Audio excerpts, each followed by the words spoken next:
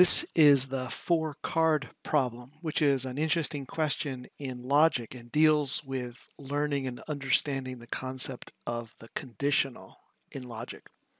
The question starts off here. Suppose each card below has a number on one side and a letter on the other. So that's a given. We assume one side of the card has a letter and the other side has a number, and that's an assumption that we'll take to be true. Which of these cards must be turned over to reveal the other side, logically speaking, strictly by logic, if we want to know whether the statement below is true or false? So the statement that we're checking to see, is this really in fact true? The question is, which cards do you have to flip to confirm whether or not this is actually true? The statement here, a conditional, it says, if there is a vowel on one side, then there is an even number on the other side. So which of these cards would you have to flip logically at a minimum? Which ones are required to flip to confirm or to check whether or not that's actually true? So think about that for a second, and then I'll show you the answer.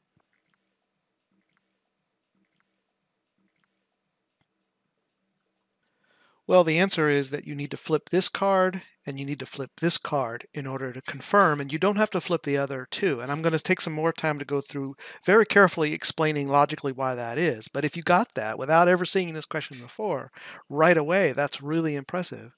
Of course, many people would think that you need to check the card with the A because it is a vowel and you want to see if there's an even on the other, and that's true. You do need to flip this guy. Right. And we don't have to flip this one because D is not a vowel, so you can pass right by that. Many people might think you'd have to flip this one because it's a 4 and you want to see if there's a vowel on the other, but it doesn't say if there's an even on one side, there's a vowel on the other. We're not checking that. So it's perfectly possible that if there is a consonant on one side, there's an even on the other, and that's just something different. So we're not checking the converse, so to speak. We're not checking to see if there's an even on one side, there's a vowel on the other. You don't have to check that. You don't have to flip the 4, but you do have to flip that card with the 7 because there could be a vowel on the other side, which would contradict the statement. And so, yeah, we got to flip the A and the 7. Now, let me just maybe right here just make a comment about, is this very abstract? I think it's abstract, but on the other hand, I mean, these are concrete cards you can imagine, right? It's just as, I mean, it's not terribly abstract, but it seems like there's something abstract about the reasoning here that makes it kind of difficult. And let me just compare with an example that I think is just as abstract in some sense because, you know, these are just pictures. Suppose the same 4 cards instead showed a person's age and what they were drinking at a party. And which cards would you have to flip now, logically speaking, to check if the following statement is true? To determine if the following statement is true. The conditional that we're checking to see if it's true is if a person is drinking an alcoholic beverage, then they are of legal drinking age. Okay, so just take a couple of seconds to think about that. Which ones do you have to flip to check if this is true? Well, this is much easier, right? You got to flip this one because that's an alcoholic beverage. You got to see if they're actually of age. You don't really have to check the person that's drinking the soda. That doesn't matter what their age is. We don't have to check the person that's 25. It doesn't say if they're of legal drinking age, then they have an alcoholic beverage, so we don't have to check that one either. But you do have to check this person who's 16 to see what they're drinking. So isn't it interesting that that's exactly the same logic and seems so much easier? And I wonder, is it really just simply because it is more concrete? I mean, in fact, in some ways, this is more abstract because people aren't cards, and these are still just images on the screen. They're just conceptual. It seems to me just as concrete as the other one in some ways, but clearly in other ways, this is much easier. Why is that? I just wonder, what is it? It's sort of an interesting part of the human psychology, I think, that makes this question easy to decide which ones you flip versus the one that we had just looked at here. It was harder to decide logically which ones do you have to flip. And yet, in both of these examples, the logic is exactly the same. We flip exactly the same cards for exactly the same reason. So let's look a little bit more carefully at the rules of the logic of conditionals, and you can see sort of a little bit more precisely why it does play out this way in both cases. So as we analyze that conditional, if there's a vowel on one side, then there's an even on the other. That's a conditional of the form if P then Q. P is called the antecedent and Q is called the consequent, and I've already in a different video done the truth table for the conditional and the truth table for the equivalent contrapositive, and these truth tables for both the given statement and the contrapositive, they're the same, precisely the same value in every case. So both P and Q could be true.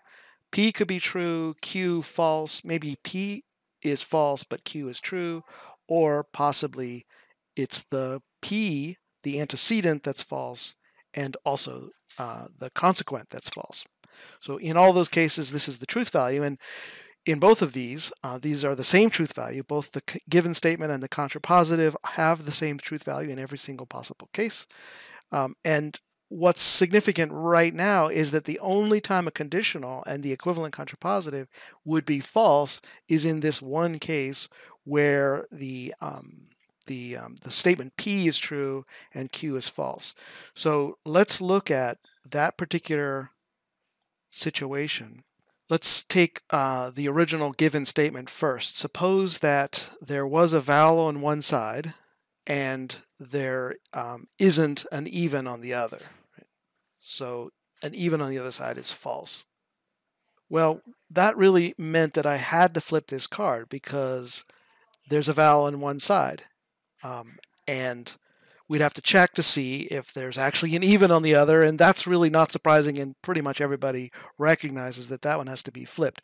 Now, this one, you don't have to flip that because it's not a vowel. And so it doesn't matter whether the statement P is false, the statement would still be true.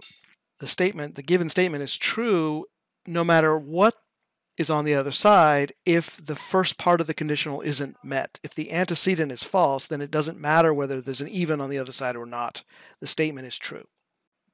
We don't have to check the for because it's basically looking at these two cases. If there's an even on one side, it's either of these cases where there's an even on one side is true.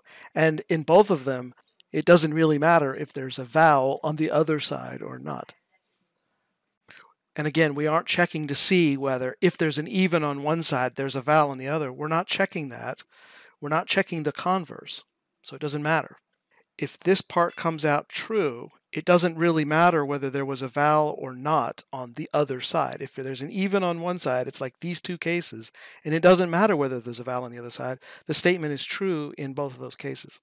And finally, the reason why we flip that 7, I think the way that I like to think of it is you're basically just checking the contrapositive to see if the contrapositive is true. And the contrapositive is the same as the given statement. And so what are we really checking here with the contrapositive? I mean, the reason I refer to the contrapositive when justifying that you have to flip this one is because as you read the contrapositive, I have it written here. If there is not an even on one side, then there is not a vowel on the other. So you see it's pretty clear now we do not have an even on this side, so we have to check whether or not there is not a vowel on the other. And so just specifically, I refer to an equivalent logical statement, the contrapositive, as one of the ways that I explain this, but let me go on. I mean, what's happening here is that when we look at the 7, we know that this statement Q is false, and that puts us in these two situations. And that's why logically you have to flip the card, because maybe it's true that there's a vowel on the other, which case the whole statement is false, or maybe there isn't a vowel on the other, in which case the statement is true. It's because when the Q is false, there isn't an even on one side, then you don't know which case it is, and you have to flip to look at the value of P, whether or not there's a vowel on the other side.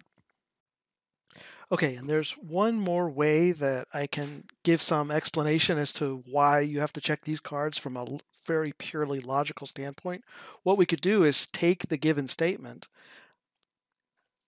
if P then Q, and write its negation. And we can take the equivalent contrapositive and write its equivalent negation, right? So here's the given statement, if P then Q. This is the negation, P and not Q. And written in words in this particular situation, we could be just checking the negation of the statement to see whether the negation was true or false. So the negation, there's a vowel on one side and not an even on the other. And of course, this is the contrapositive, which I have there. And if you form the negation of this guy, you have not Q and P. Of course, these are exactly the same. So these statements are precisely the same logically. And all I'm really doing is just checking to see if there's a vowel on one side and not an even on the other. And so going through that list, I'm just checking for if there's a vowel on one side and not an even on the other. And of course, we're assuming from the outset in the entire situation here that these cards are on one side a letter and on the other side a number. And so that is a given that we're not questioning here. One side has a letter and one side has a number. So as you go through, this one you do have to flip because there's a vowel on one side, and you have to make sure that it's true that there's not an even on the other. We have to check whether that or not that's true. You don't have to check this because it's not a vowel. You don't have to check this one because all we're looking for is if there's not an even on one side. And this is an even, so it's irrelevant, logically speaking. And then you do have to check, of course, the 7 because you're looking for situations where you have not an even on one side, but then a vowel on the other. And so you can sort of see checking to see whether or not these negations are true is logically the same thing as checking whether the original statement is true. And so that's just another way of looking at it. But how complex and abstract is all of the logical reasoning behind something that was really super intuitive and really easy in a different context, back in that situation. So what is it? How interesting how the human mind works that we can go right through that immediately, looking at that. And isn't this actually even more abstract? I mean, they're not even really people. They're just images of supposed cards that represent people. I mean, that seems even more abstract, but it isn't quite the level of abstraction precisely, I don't think, that makes the difference here. I think it's something about the context and the way that the human mind works. When we think we're so logical, it may be just in the right context we're logical, but in other contexts, we're not maybe as logical as we might think, right? So you could probably go through that pretty quickly and easily say, yeah, you got to check the other side to find out the age because that's an alcoholic beverage. You really don't care because this is a soda and doesn't matter what age they are. And this is of age, but you really don't care what they're drinking. All you're checking is whether or not that's true. If they're drinking alcohol, then they're legal age. You're not checking if they're of legal drinking age, then they're drinking an alcoholic beverage. That doesn't really matter to confirm this statement. And of course, you do have to check this because clearly underage. You'd have to see what they're drinking in order to confirm whether or not that's true. So just fascinating how the same logical problem is really challenging to think precisely in one context and absolutely trivial in another. And I just think that's a fascinating thing, both in logic and in human psychology.